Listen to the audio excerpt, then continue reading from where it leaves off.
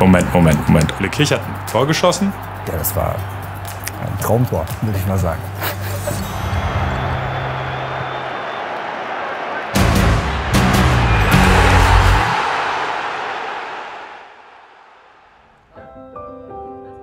Oli Kirch ist allen BVB-Fans in bester Erinnerung geblieben. Obwohl er nur 30 Pflichtspiele für unsere Borussia absolviert hat, genießt er in Dortmund Heldenstatus. Ich kann mich noch unheimlich gut an das Spiel erinnern gegen Real Madrid zu Hause, als wir gemeinsam auf dem Platz standen. Ab dem Zeitpunkt hast du kompletten Legendenstatus erreicht bei Borussia Dortmund. Mit einer starken Leistung gegen die Königlichen hat er sich also auf ewig in alle schwarz-gelben Herzen gespielt. Aber Olli hat sich tatsächlich auch einmal in die Torschützenliste eingetragen. Moment. Oli Kirch hat ein Tor geschossen? Also zählen Trainingseinheiten dazu? Nein, nicht im Training. Er hat tatsächlich ein Bundesligator erzielt. Im April 2014, am 32. Spieltag in Leverkusen. Nie vergessen werde ich natürlich dein erstes Bundesligator, das ich natürlich versucht habe vorzubereiten, mit einem Freistoß und du mit deinen gegelten Haaren über deinen Kopf streicheln lassen haben, den Ball. Ja, das war ein Traumtor, würde ich mal sagen. Also ich würde sagen, so ein paar Sachen konnte ich ganz gut. Kopfball gehört jetzt nicht unbedingt dazu und vor allen Dingen offensiv. Aber das hat einfach mit der Qualität von Marcos Freistößen zu tun. Die fallen halt so. Das kann keiner so richtig berechnen. In der Saison haben wir, glaube ich, bestimmt 5 oder 6 oder 7 Tore in der Art gemacht, weil Marco einfach die Freistöße nicht so schlecht reingebracht hat. Muss man eigentlich nur im Kopf hinhalten und drüber wischen lassen. Das ist aber nur ein Teil der Wahrheit.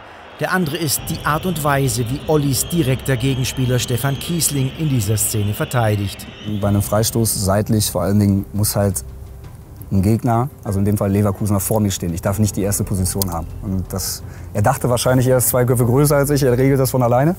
Aber ich habe natürlich eine wahnsinnige Sprungkraft gehabt.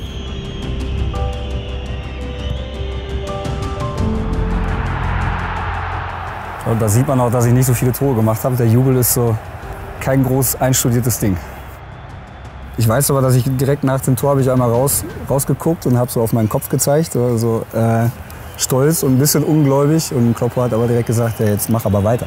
Jetzt hör auf zu quatschen, Spiel ein Spiel. Das war eben zu einer Phase nach diesem Realspiel. Also vorher war es ja so Real Madrid Startelf Kirch. Warum? Und danach gegen Mainz Startelf, gegen Leverkusen Startelf und alle waren so, ja klar, spielt er von Anfang an, warum auch nicht?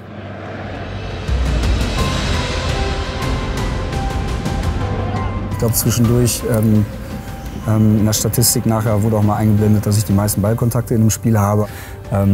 Und dass ich die Phase dann auch irgendwie dann noch mit einem Tor in Anführungsstrichen gekrönt habe, das war glaube ich, eine runde Geschichte.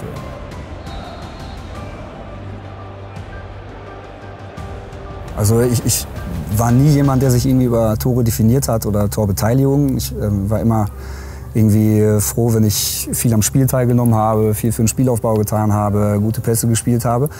Aber das ist natürlich nochmal ein Extra. So, das kann mir jetzt keiner erzählen, dass das nicht noch was Besonderes ist. Und also wenn ich diese 3 Jahre abgeschlossen hätte und ich hätte nicht ein Tor gemacht, kein Pflichtspieltor, hätte ich schon echt extrem schade gefunden. Aber so habe ich wenigstens eine kleine Duftmarke hinterlassen können. Und wir wollen auch nicht verschweigen, dass Olli in der darauffolgenden Saison mit einer Torvorbereitung noch einen weiteren Scorerpunkt eingeheimst hat. Gegen Wolfsburg wird er in der 75. Minute eingewechselt und nur 30 Sekunden später bereitet er mit starkem Einsatz einen Treffer vor. Endlich mal, Giro. Die Saison war sehr verkorkst und ich war vor dem ersten Spieltag habe ich mich verletzt und war, ich glaube, 3 Monate musste ich raus sein mit einem Muskelbündelriss, also 2,5, 3 Monate und das war mein erstes Spiel. Hatte eben lange davor ja, schon mit der Mannschaft trainiert, teilweise zumindest, und ich war einfach sehr heiß reinzukommen und dann habe ich einfach alles reingeschmissen, was irgendwie ging, hatte sehr viel Bock und dann ist das dabei rausgekommen. Es war der Treffer zur 2:1-Führung. Kurz vor dem Ende aber kassiert der BVB noch den 2:2 Ausgleich. Ja, aber trotzdem für mich das Gefühl, erstes Spiel, direkt irgendwie was beigetragen zu haben, das ist, glaube ich, auch wichtig. Oli Kirch hat in Dortmund Spuren hinterlassen. Nicht so sehr durch seine Torvorbereitung oder sein Tor, sondern vielmehr durch seine Art. Olli ist ein Ganz feiner Kerl, ein richtig guter Fußballer gewesen. Wird jetzt mit Sicherheit ein richtig guter Coach, weil er echt was von der Materie versteht. Dazu ist er noch echt ein schlauer Kopf, sieht fantastisch aus. Also, na, was wollen wir noch? Oli ist mittlerweile Trainer der U19 beim Hamburger SV. Und heute feiert er seinen 40. Geburtstag. Also ich bin sehr zufrieden mit dem, wo ich gerade stehe, was meine Familie angeht, wie wir zusammen leben, wie es beruflich gerade bei mir läuft. Also das ist eigentlich alles angerichtet. Ich muss einfach nur weiterführen und deswegen bin ich gerade eigentlich wunschlos glücklich.